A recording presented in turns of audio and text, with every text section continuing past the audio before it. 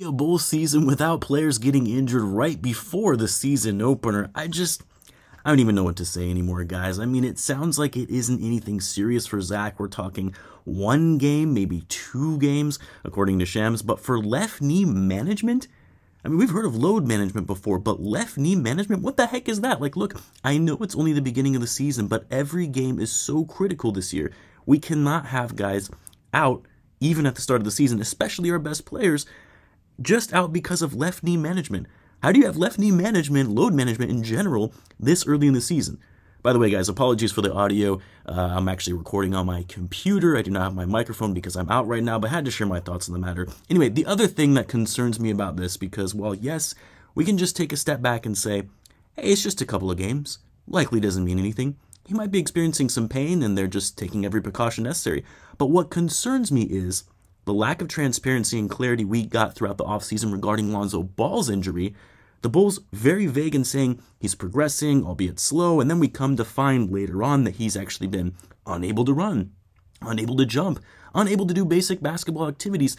Now, the Bulls themselves may not have known the extent of all of that, but it doesn't really inspire a lot of confidence from us as fans as far as what the true status is of the players. Like, even for Zach, when it was announced yesterday by Casey Johnson that he was going to be questionable for the opener, that kind of came out of nowhere. Zach played the whole preseason, was a full participant in training camp, and all of a sudden, the Bulls aren't sure if he's going to be available for the first game. Now, we know he's not going to be available, and he might also be out for the second game. I'd like to think that the Bulls aren't just downplaying this from something more serious and that I'm overreacting to this news, but again, the trust is a little shaken by everything that happened with Lonzo over the course of the offseason. Anyway, kind of a damper on the Bulls season opener, but you guys know I'm still excited. Bulls basketball is back. Probably going to be a loss tonight with no Zach and, of course, Lonzo as well. And the Bulls are also playing a good team on the road, but you never know. It just means other guys need to step up. Vooch looked great in the preseason. Need more of that. Going to be a critical night for him, now stepping in as the second option and also going against Bam, who is a great defender. This is Vooch's time to shine, especially going up against some of the best bigs in the league. You got to show us that last season was an isolated incident. I am curious who the Bulls are going to insert into the starting lineup with Zach being out. Maybe we see Coby get the start. Didn't think we would see Coby in the starting lineup on opening night. Or they could move Ayo to the 2 and have Dragic start at point.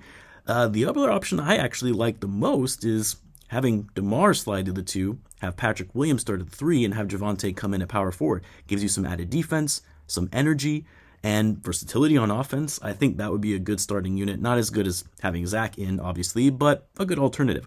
I really just want to see Javonte starting. I think he's earned it and has really improved his game to where he can really be impactful on the court. Honestly, by the time you're listening to this, the starting lineup has likely already been announced, so this doesn't really mean anything other than just saying my preference. Anyway, guys, I'll have a live game chat for the game tonight. Don't forget to tune into the game at 5:30 Central. I'll also have a post-game video following the game. As always, be sure to subscribe if you're a Bulls fan, as I do post daily Bulls content. Thanks again for tuning in, guys, and I'll catch you in the next one.